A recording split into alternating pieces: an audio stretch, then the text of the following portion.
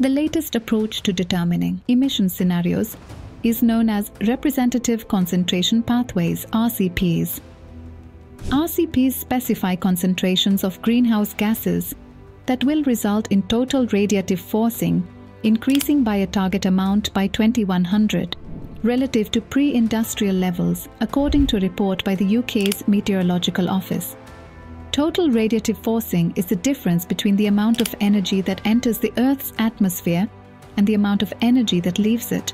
Currently, as we know, more energy is entering the planet than leaving because of the increased levels of greenhouse gases and aerosols. That's why we are witnessing global warming. Radiative forcing is measured in watts per square meter.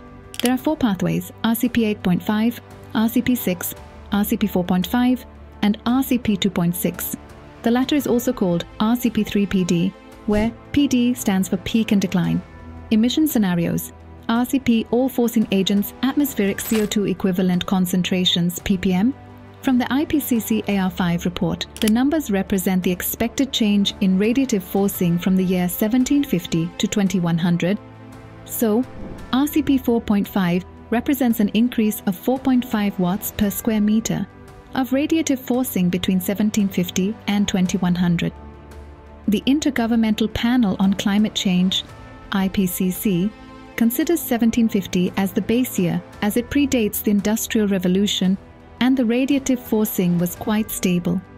Moreover, a higher value of forcing means more concentration of greenhouse gases and other pollutants, which in turn means higher global warming and a more pronounced impact of climate change. To determine forcings and pathways, scientists relied on the existing literature and synthesized values for a wide range of scientific and socio-economic data, like population growth, GDP, air pollution, land use, and energy sources, according to a report by The Guardian. Notably, RCPs are neither forecasts nor policy recommendations. They are used to represent a broad range of climate outcomes.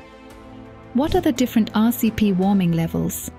Let us start with RCP 2.6, which assumes an additional radiative forcing of just 2.6 watts per square meter by the end of the 21st century.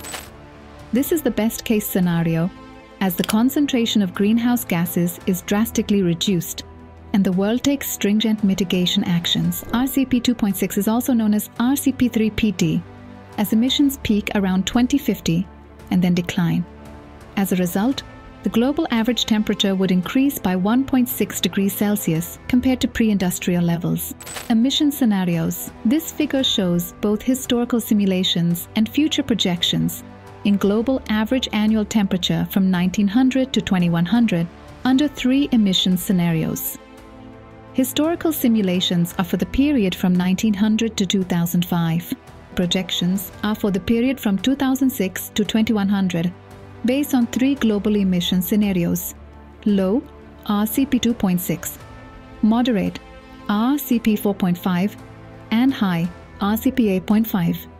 RCP 4.5 and RCP 6 are intermediate scenarios, where, in RCP 4.5, the global average temperature would increase by 2.4 degrees Celsius.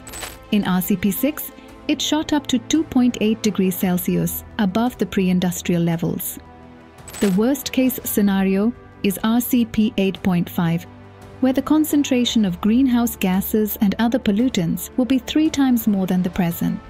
In this case, the temperature would rise to 4.3 degrees Celsius by 2100.